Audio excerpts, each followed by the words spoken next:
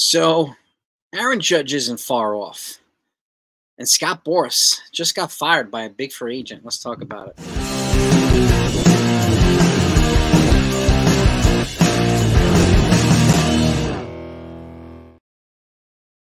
What's going on, everybody? Hope you're all doing well. So let's get to the first piece of news. It's not a free agent, actually, but the Boras Corporation just got fired by a guy who was a free agent who expressed serious frustrations. You'll see here. Jordan Montgomery. Okay. Where is it? There we go. Jordan Montgomery leaves Scott Boras after his contract with the Diamondbacks in free agency. Okay. This is a Boras move that backfired. And Jordan Montgomery did express frustration that he wasn't signed, that there was no negotiations, there was nothing going on. So he wound up settling for a deal with the Diamondbacks, who seem to be probably better positioned than the Rangers to retain him anyway. And it's a good deal for the Diamondbacks. But with that said, this was Jordan Montgomery's one opportunity to cash in. Okay. So he'll be, according to this right here, starting pitcher Jordan Montgomery has reportedly dropped Scott Boras' agent after having to settle for an unexpectedly modest contract in free agency. According to Kylie McDaniel of ESPN, Montgomery will now be represented by Joel Wolfe and Nick Channock of Wasserman Sports and Entertainment. I think Joel Wolfe also represents Giancarlo Stanton, if I'm not mistaken, too. Montgomery went unsigned until the start of the 2023 regular season when he inked a 2024, when he inked a one-year $25 million deal with Arizona that includes a $25 million option for 2025. The lefty was widely expected to sign a significantly longer deal with more money, with McDaniel noting that he had projected a 5-year, $106 million contract. And so on. So that's a pretty big, significant move. Scott Boras' agency being fired by a pretty significant player. And again, we'll see if he takes the same type of tactics, because the fact is Blake Snell had to settle for a small contract. So did Cody Bellinger, Jordan Montgomery, pretty much everybody he represented had to settle who was of age to cash in, right? And next year, Scott Boras is representing Juan Soto, is representing Pete Alonso, is representing Corbin Burns. We'll see if he retains all these clients and see if he pulls the same type of tactics that he did with these clients. So it still remains to be seen. Okay, I'll keep you updated one way or another. So if you're a fan, especially a Yankee fan, you want to be kept updated on all the news, make sure you sub to the channel if you haven't done that yet. Hit all the notifications too. Well, I greatly appreciate it. Your support means the world. I want to make sure you know what's going on. So, but that was just posted a little bit ago, and I want to make sure you knew about that. And again, this is karma, Scott Boras. We'll see if he actually keeps his big clients. Still remains to be seen. Still early. He's gonna have to do right by. He's gonna have to make amends and do right by a lot of people. So, especially if Jordan Montgomery, if his team, I think it's team option. If the option's not exercised, he could be free agent again next year, and especially if he pitches well. And I think Cody Bellinger has the ability to become a free agent too, and I think Blake Snell has the ability to become a free agent as well. So, don't be surprised if Scott Boras and Boras Corp gets fired by more clients. Don't be surprised.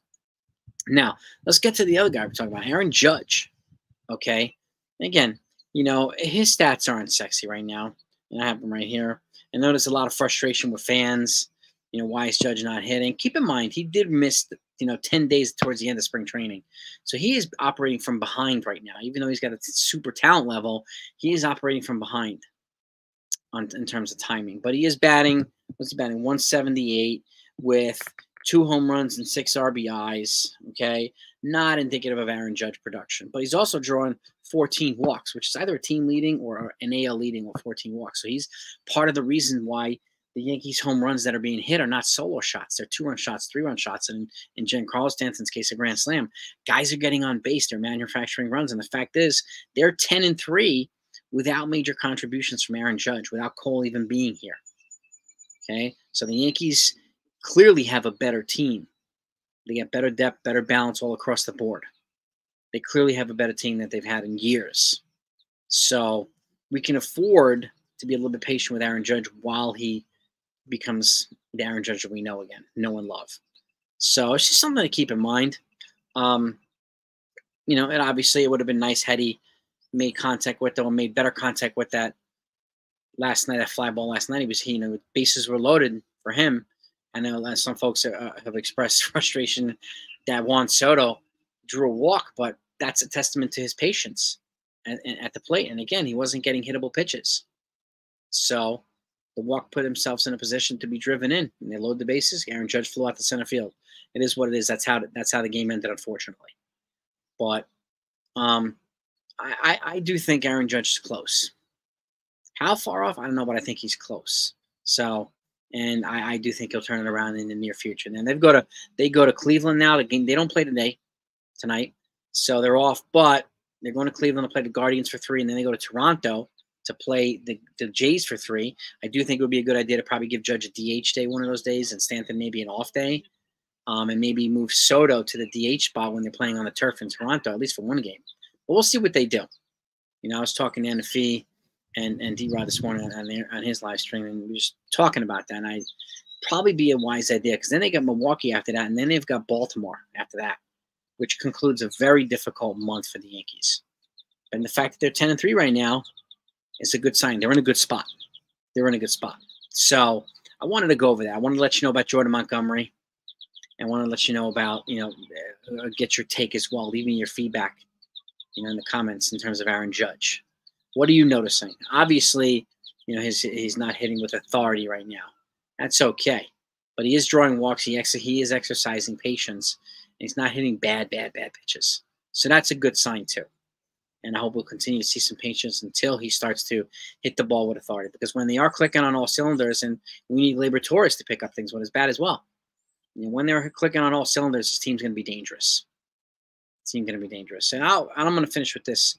To the troll last night, who decided to join my live stream, my post-game live stream, we're getting a lot of them. And they seem to be coming from one particular source, one particular group.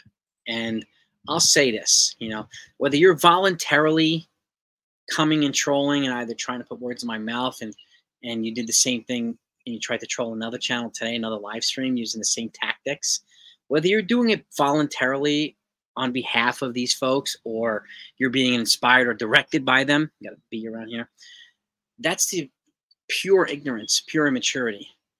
And it's the very definition of weakness. Say it again, weakness, right? The fact that you have to do that on my channel, have to go on other channels and try to pull the same tactics, either to pit people against each other and pull these same propaganda talking points. What are you trying to accomplish? It's not a flex. It's the definition of weakness. I just have one question for you. How does that feel? Knowing that, right? I'm going to leave you with that, gang, okay? I don't know if anybody noticed it, but it happened last night. It happens a lot on my live streams, and it comes from generally one source. And it's sad. It really is sad, but it's not going to stop us from talking Yankees. It's not going to stop us from keep reporting the good news and speaking the good words. So that's what I got for you. If anything else comes out, you'll get it. Have a great day. Go Yankees. See you on the other side.